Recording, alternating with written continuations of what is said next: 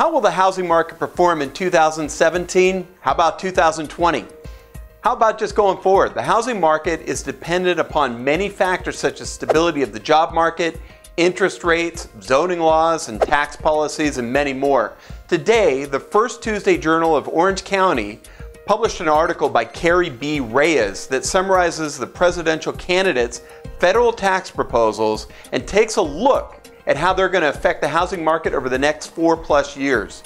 In this article, Ms. Reyes took a look at the most significant tax pieces that could affect the housing market going forward.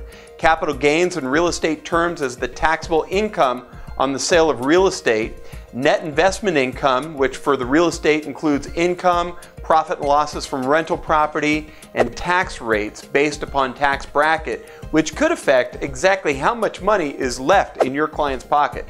To a smaller extent, taxes on estates and gifts will affect your homeowner clients, so they're discussed there as well. I recommend this article as a good read if you want to stay informed and can use those talking points with your clients. And that way, when they voice a concern, you can talk to them about the future housing market. Email or call us if we can answer any questions for you, or if you'd just like a copy of the link. So now minding your own business.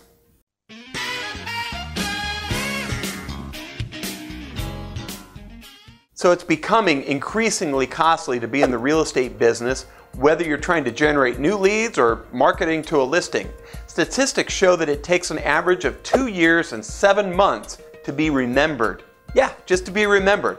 So how do you break through without going broke? Well, here's 5 great ideas on what you can do with very little to no money.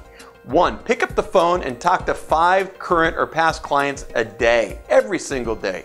Number 2, make a video of yourself with your best buying and selling tips and then post them to YouTube and send it out using free email servers like MailChimp or iContact or something along those lines.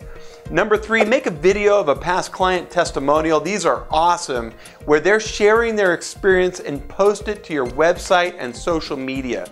Number 4, write a blog and push it out through email and social media. That way you're going to get known and Google will give you Google juice.